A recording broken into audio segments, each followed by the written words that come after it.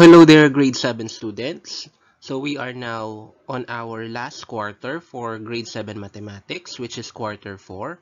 So previously on the third quarter, you have learned about topics on geometry. So for this quarter, so another branch of mathematics will be discussed, which is statistics. So before we proceed to everything about statistics, so lessons about statistics, we will first define the terms that are related to statistics, what is the importance of statistics, and where can we apply statistics. So let's start. So for the lesson objective, we will define statistics, its application and importance, and the terms related to it. Okay, so again, yung statistics po, another branch po siya ng mathematics, just like algebra, measurement, geometry. So statistics is also a branch of mathematics. So i-discuss natin kung saan na-apply ang statistics, somehow, may iba sa atin na hindi tayo aware na application pala yun ng statistics. So, almost every day kasi na-apply natin ng mathematics as well as, siyempre, statistics. So, napapanood natin yan, nakikita natin yan, nababasa natin yan.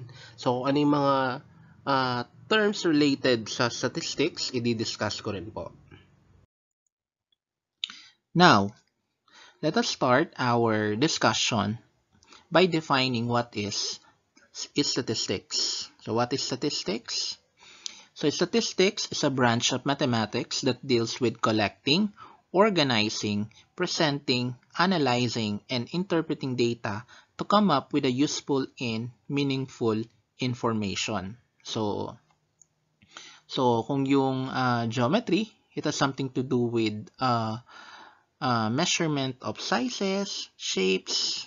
Ayan, so dito naman sa statistics, ang concern niya is yung collecting, organizing, presenting, analyzing, and interpreting data. Okay, so ang focus natin dito is yung data. So, paano ba tayo nagko-collect ng mga data?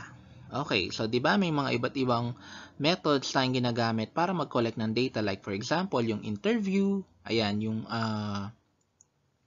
mga opinion ng mga tao, ayan. So, meron din naman tayong survey. And then, organizing and presenting. So, organizing and presenting, tandem yung dalawa na yan. So, organizing and presenting, dito natin ginagamit yung mga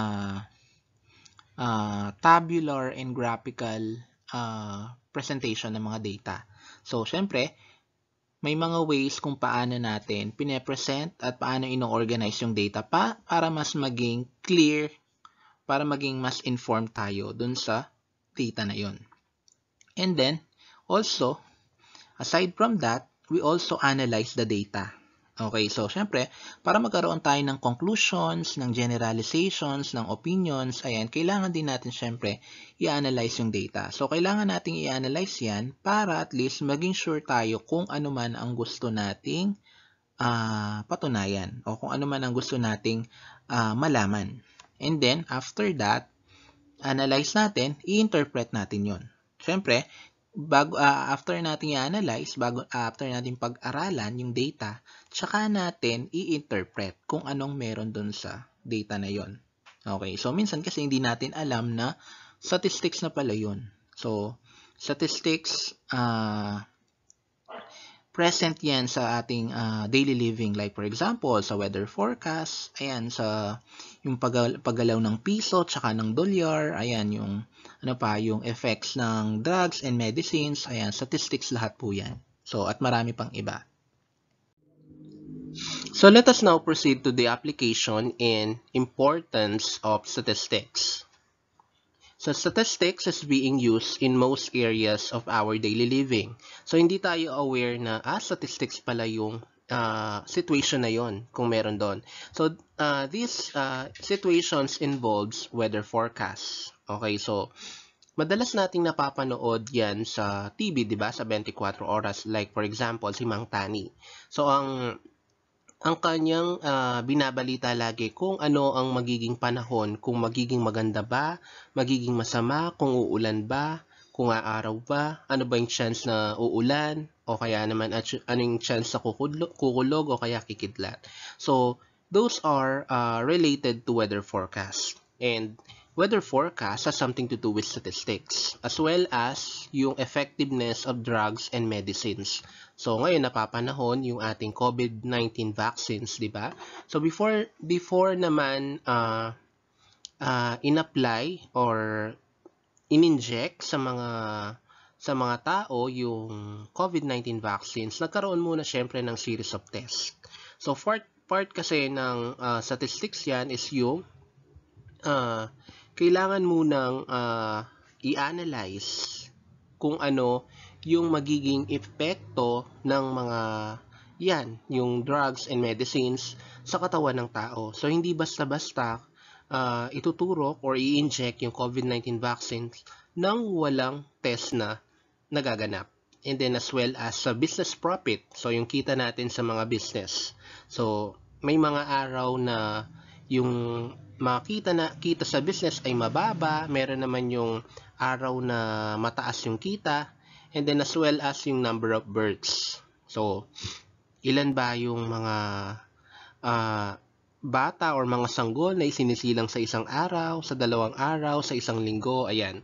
So, mini-measure din po yung mga yan sa statistics, as well as yung quality check of products. Okay, so yung mga products na ginagamit natin, kino-consume natin, so di ba, kaya lang din ng COVID-19 vaccine. So, hindi yan ipoproduce sa market unless hindi yan dumaan sa quality check. Okay, so baka kasi may mga elements, may ingredients na hindi maganda sa ating katawan kung gagamitin natin. And then, as well as, isa pa to, yung predictions on presidential and senatorial elections.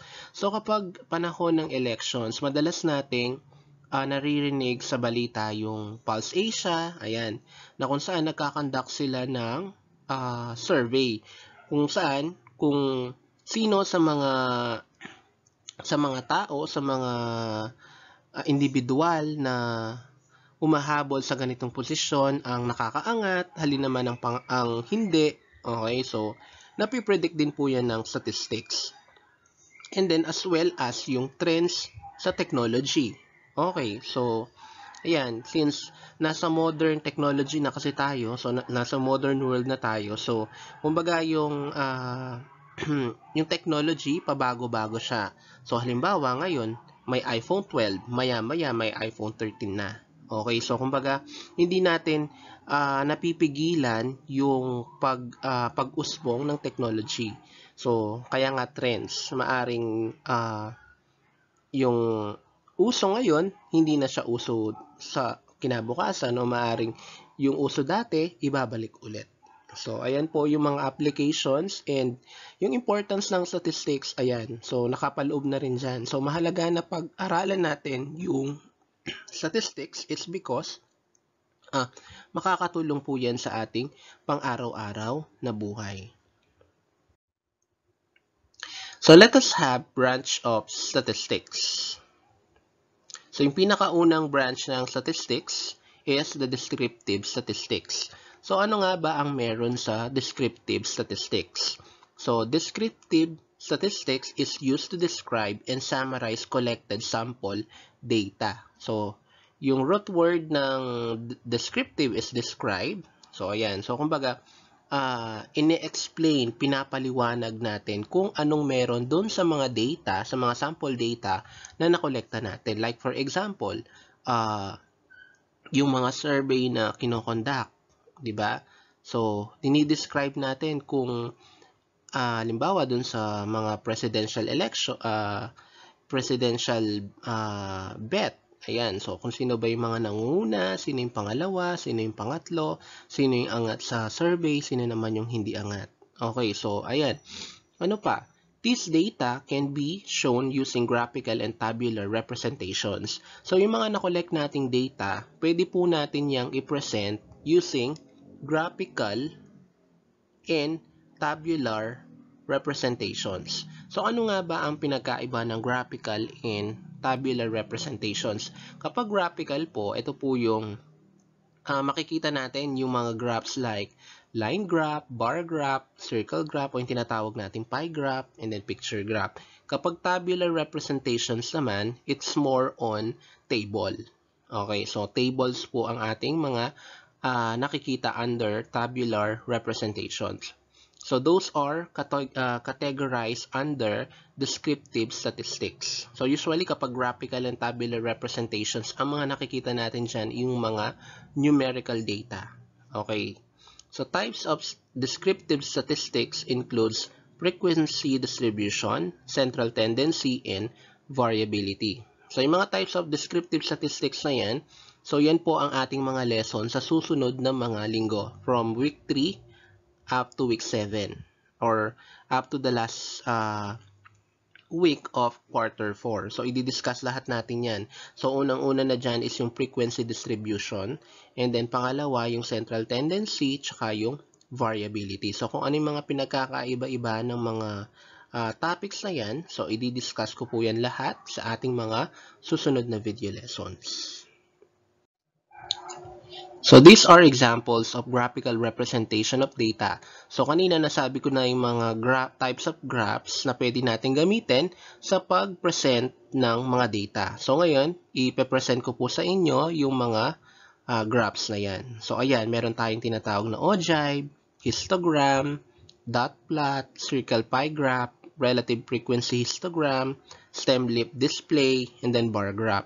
So those are what we call graphical representations. So, yung mga graphical representations na yan, so, yun po yung ating i-discuss niyan sa fourth week. Okay, so kung saan yung topics natin is organizing data. Okay, and presenting data. Okay, so, makikilala nyo po yung mga graphs na yan. So, separate video lessons po yung mga types of graphs na yan para mas maintindihan po ninyo. So next we have tabular representation of data. So dito po ang pinaka main tool na ginagamit natin to represent data is using tables. So yung tinatawag natin frequency distribution table. So ayan. So yan ang example ng frequency distribution table. So kung hindi ko man yan ma-discuss further dito sa ating video lesson, don't worry. So, meron tayong separate video lesson dyan on the third week na lesson nyo sa grade 7 mathematics. So, mapag-aaralan nyo on how to organize data using a frequency distribution table. So, another type of statistics is the inferential statistics. So, inferential statistics is used to analyze sample data which leads to inferences, generalization, conclusion, and decision of the population data. So, we have there the word sample and then population. So, by the way, so review lang natin kayo sa sample and population. So, sample, ito po yung subset ng population ng kabuuan. So, yung population yung kabuuan.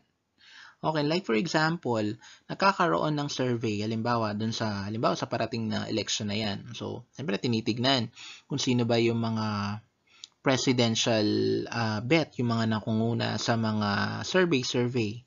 Okay, so siyempre hindi naman kailangan tanungin lahat ng mga tao dito sa Pilipinas. So, kumukuha lang ng sample.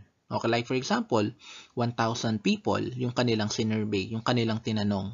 And then from the results of the sample data na yung survey na ginawa nila dun sa mga samples na yun, 1,000 samples, kukuha sila ngayon ng mga tinatawag nating mga inferences, generalization, and then conclusion.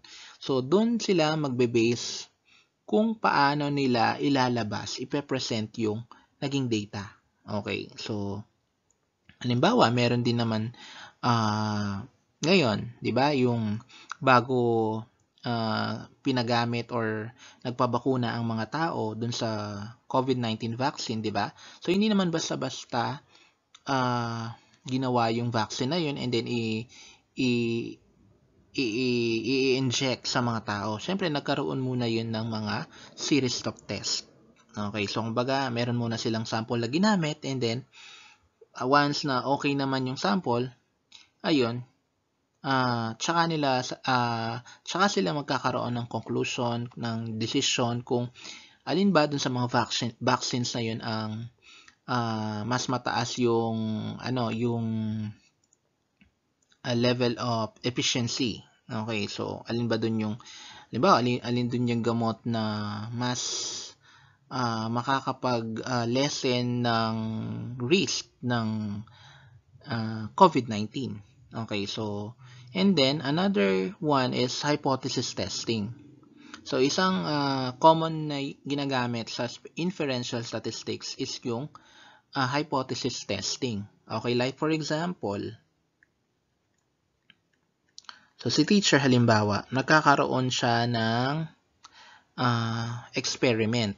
Okay, so halimbawa, si class A, so habang nagdi-discuss si teacher, gumamit siya ng TV.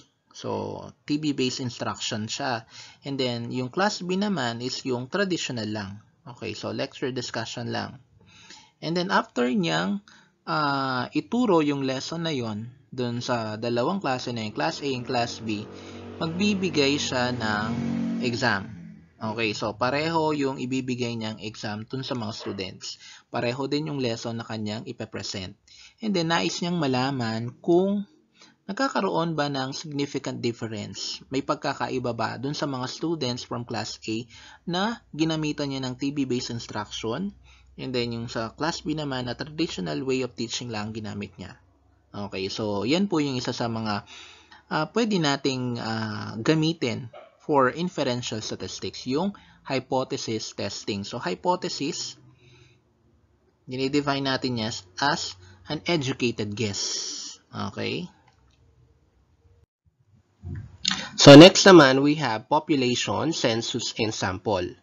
So ano ang pinagkakaiba ng mga terms na yan? Like for example, yung population and sample. So when we say population, this refers to the set of all the data in a study. So we have there the word all. Ibig sabihin, lahat. Yung kabuuan. And then, census is a collection of data in a population. Okay, so yung census, so kung aware kayo, di ba, may mga tao, may mga workers na kadalasan pumupunta sa bahay natin and then ini-interview yung ating mga parents. So that is what we call census. So ano ang main purpose ng census? Siyempre, to collect data. Okay. So ano ang mga kino-collect? So usually kung ilan yung members ng family, kung ano yung trabaho, ano yung natapos, yung mga personal information. Kasi kailangan yon ng Philippine Statistics Authority. So kumbaga, nagkakaroon ng mga collection of data para yung mga data, yung mga existing data is ma-update. Okay, so and then after nilang mag-interview, kadalasan meron silang dinidikit sa pinto, di ba? So, and then meron silang date kung hanggang kailan effective yung naging census na yon. And then we also have sample. So sample are drawn from the population. Okay, so population, ito nga yung kabuuan. So kapag sample, part lang siya ng population. Like for example, consider this figure. So on the left side, as you can see, meron tayo dyan population. So ayan, yung nasa malaking bilog. Ayan ang kabuuang populasyon. Halimbawa, ang isang group. And then, kapag sinabi nating sample, so out of this population, kukuha lang tayo ng iilan. Okay, so sample, iilan lang yun. Siyempre, hindi yon magiging equal sa population. Kasi kapag ang isang group, kinuha mo lahat yon na magiging participant ng gagawing study, hindi na yun sample kasi kinuha mo na lahat. So, that is what we call population na. So, like for example, dyan, ang daming tao, individual dito sa population, pero ang kinuhang sample lang ay 5 lang. Okay, so sample lang. Halimbawa, sa mga nagsa-survey nga. So, 'di ba ang population ng Pilipinas is almost is more than 100 million. Okay, so halimbawa kung isa-survey ang mga tao kung sino yung sa tingin nila sa kanila na gusto nilang maging presidente, maging susunod na presidente. So hindi naman lahat ng mga 100 plus million na Pilipino ay tatanungin nila. So kukuha lang sila ng sample, like for example 1,000 lang. And then from those samples, magpe-predict sila. Syempre doon pa lang makikita nila kung sino nga ba sa mga gustong humabol ang nangunguna sa survey. Okay, so yun po yung pinagkaiba ng population and sample. Next, we also have sampling techniques. Okay, so ayan. Yung unang-una dyan is random sampling. So, yung sampling techniques na yan, like for example, nagkakaroon ng survey sa, alimbawa sa isang klase, and then 5 lang ang kukunin. So, may mga techniques, sa mga sampling techniques na ginagamit para at least magkaroon ng enough participant para dun sa gagawing study. So, unang-una na dyan, yung very common natin is the random sampling. So, random sampling, every member of a population has an equal chance of being selected as a sample. So, kapag random sampling, so, hindi siya bias. Ibig sabihin, lahat ng mga members ng isang group ay may chance na maging sample. Like for example, yung class na 40. So, halimbawa, kukuha ng sample na 20. Okay, so yung 40 na yon, lahat sila may chance na mapili as sample. Pero, at the end of the day, so hindi lahat sila makukuha. Kasi nga, 20 lang out of 40 yung kukunin. Pero lahat sila, meron silang equal chance. So, walang nakakaangat kahit isa sa kanila. Next, we also have convenience sampling. So, samples are selected based from the preference of the researcher.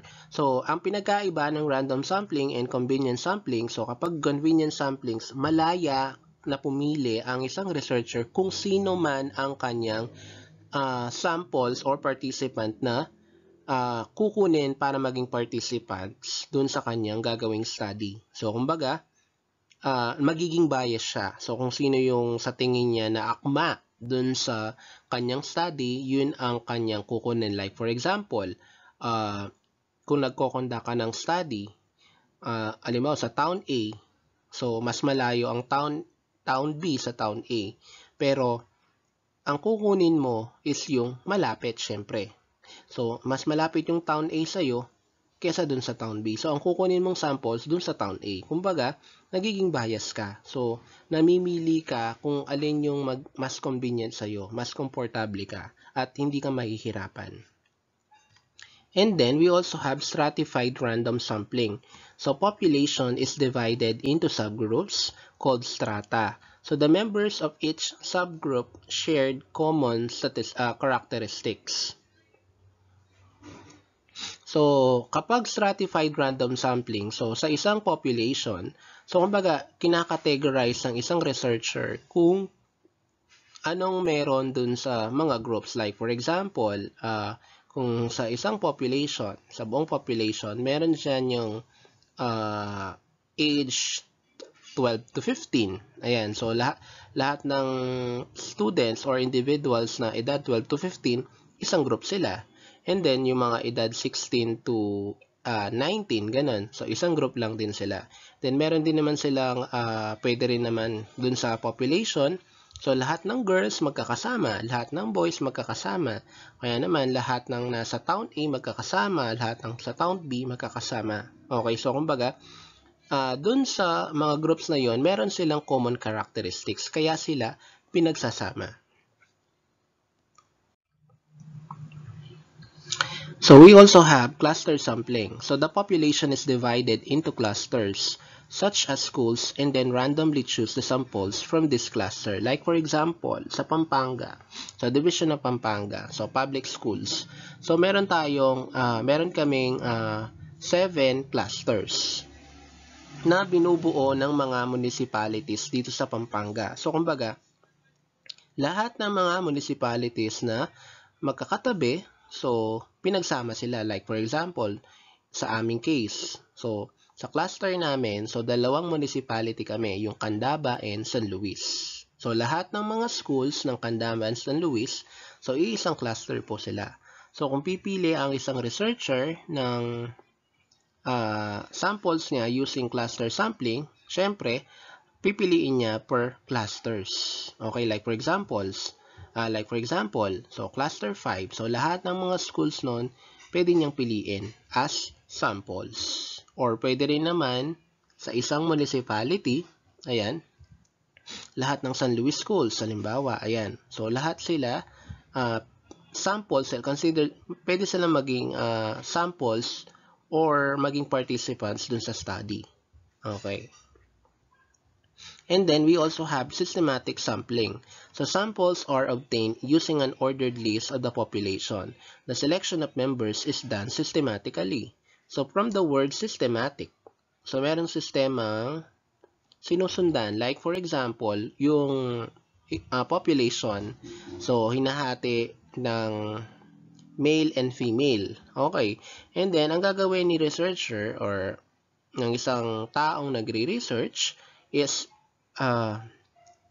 i-organize niya, i-arrange niya yung kanyang yung population or yung kanyang gagamiting mga students or individuals sa kanyang study. So, ika-categorize niya lahat ng male and then lahat ng female. And then, meron siyang system na susundan, like for example, every fifth student.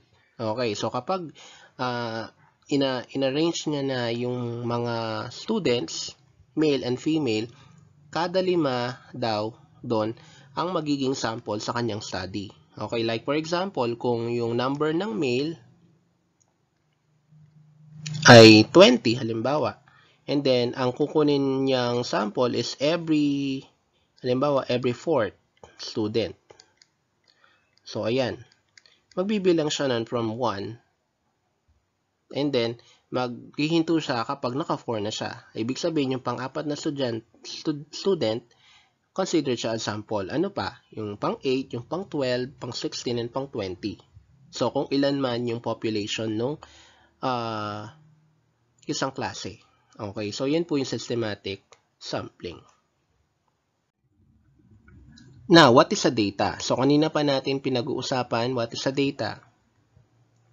So, data are units of information, usually numerical, that are collected through observations. So, there are types of data which includes quantitative and qualitative data. So, usually kasi yung mga kinokollect na data dyan is numerical, ibig sabihin numbers.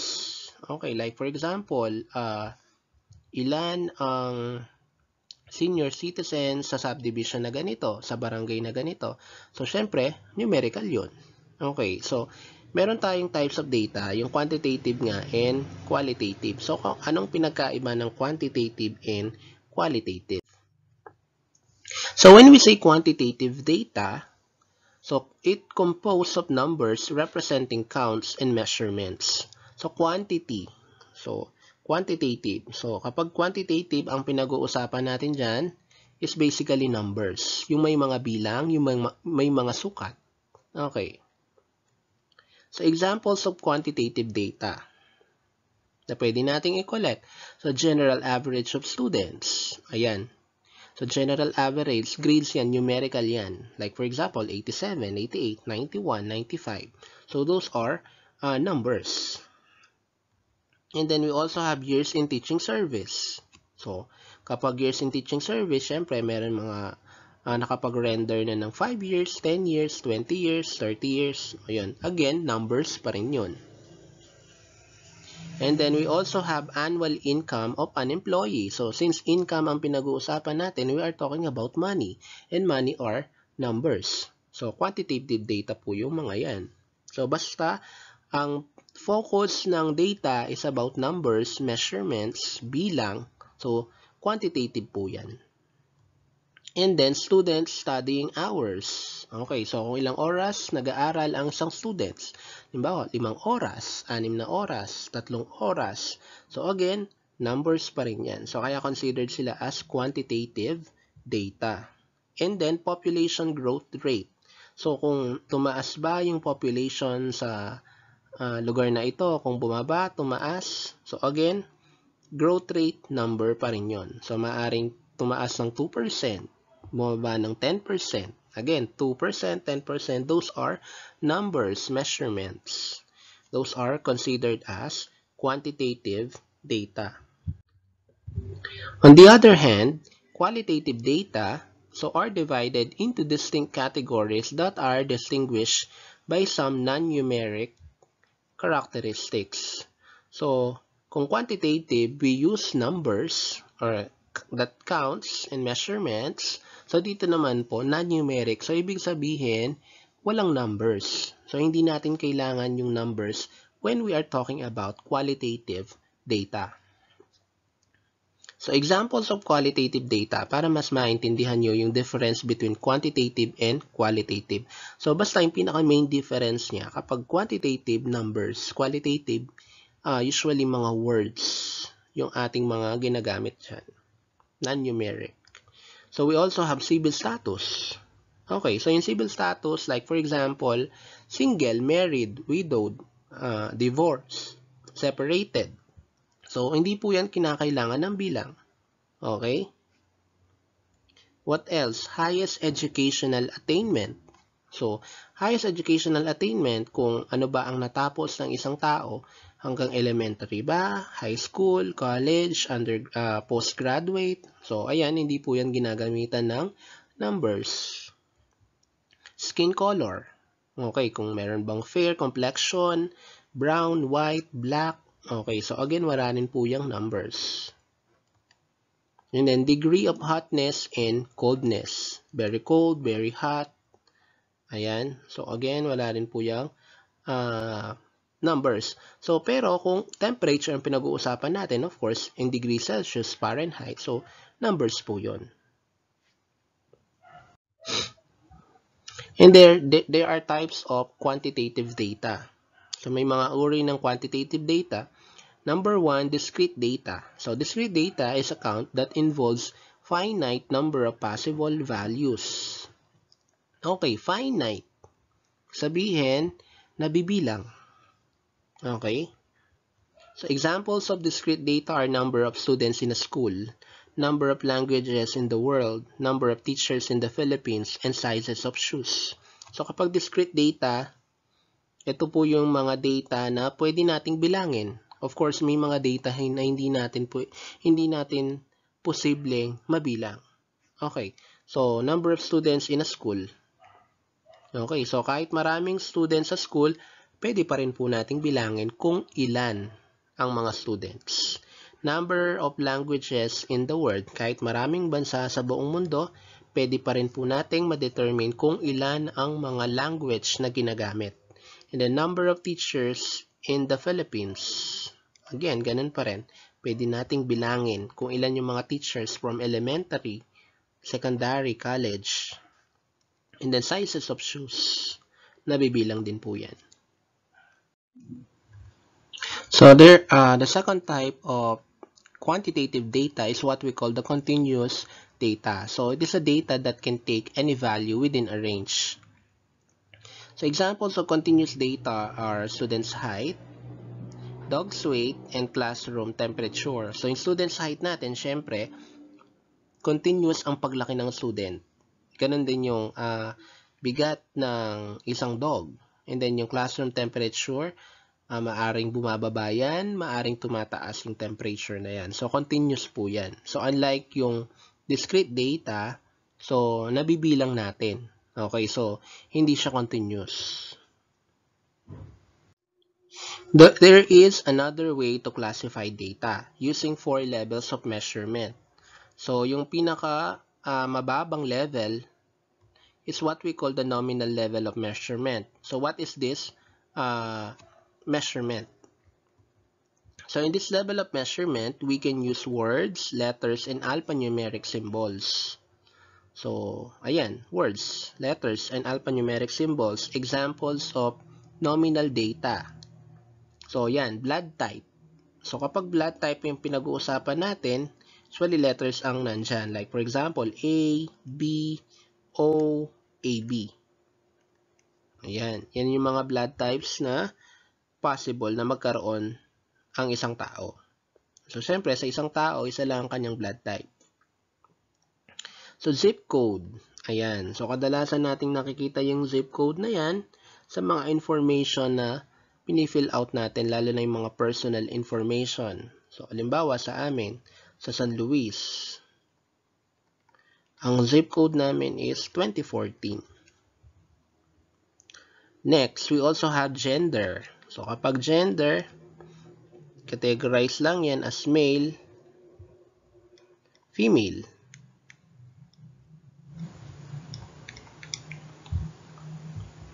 And then, political party.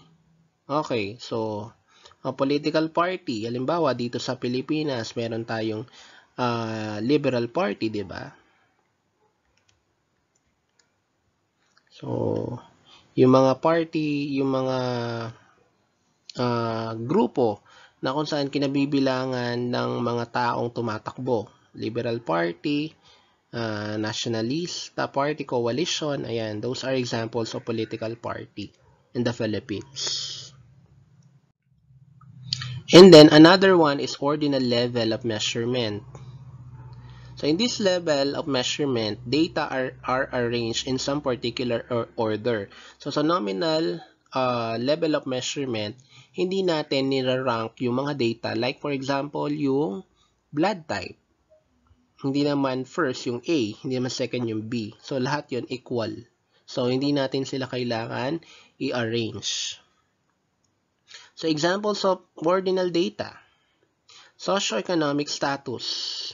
So, meron dyan yung middle class, lower class. Ayan, kumbaga, yung mahirap, yung nasa gitna lang, yung mayaman, sobrang yaman. Those are socioeconomic status. And then, level of education. Okay, so, level. Okay, so, kung natapos mo lang elementary, college lang, postgraduate, ayan, naka-level po yan. So, syempre, ang mauuna, yung sa pinaka ibaba, maaring baka kindergarten lang ang natapos mo. Tapos, ang kasunod nun, elementary, tapos high school, college, postgraduate like masters and doctorate. So, yan. May level sila. And then, level of income. Okay, syempre, di ba sa trabaho, so, naka-level yung income natin based sa position natin. So, hindi naman lahat ng empleyado ay magkakapareho ng sahod. So, nakadepende po yan sa position.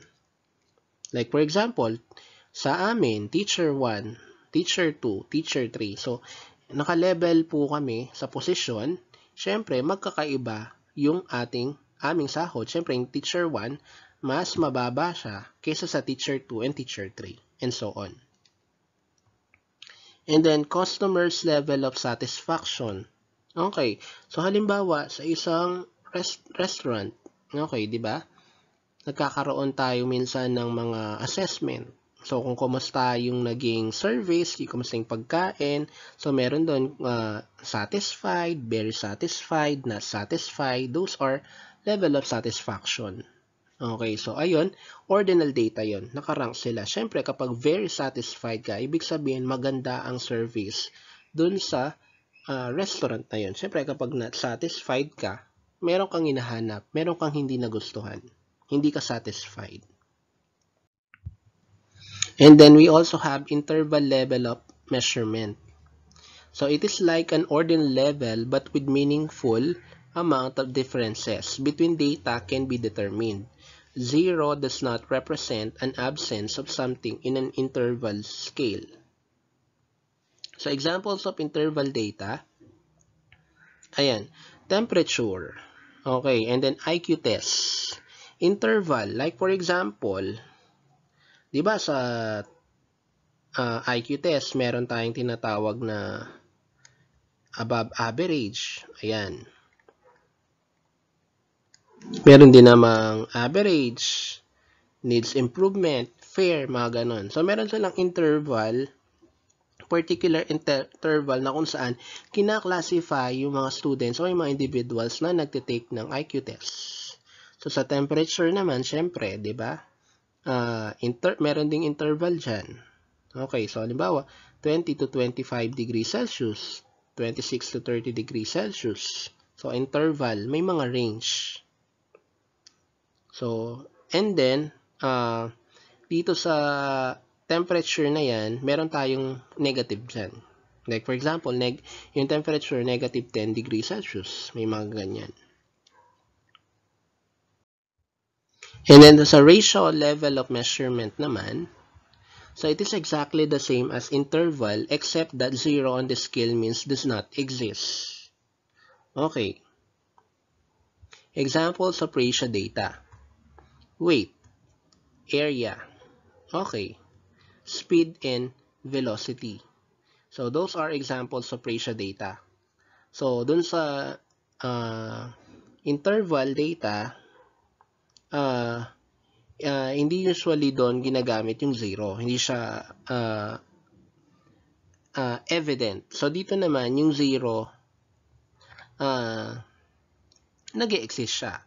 So like for example, kung nasa outer space tayo, weightless tayo. And then ano pa, kapag yung distance, ayan, di ba? Meron tayong yung speed natin is 0 at rest. Ibig sabihin hindi gumagalaw. So 0 'yon. So after discussing with you the introduction to statistics, so our next lesson has something to do with methods of gathering statistical data. So after nating discuss lahat ng mga terms, mga important terms, mga basic terms on statistics, so i-discuss naman natin kung paano ang paraan ng pag-collect, ng pag-gather ng mga data. So, sana may natutunan kayo dito sa ating video lesson. So, that's all. Thank you.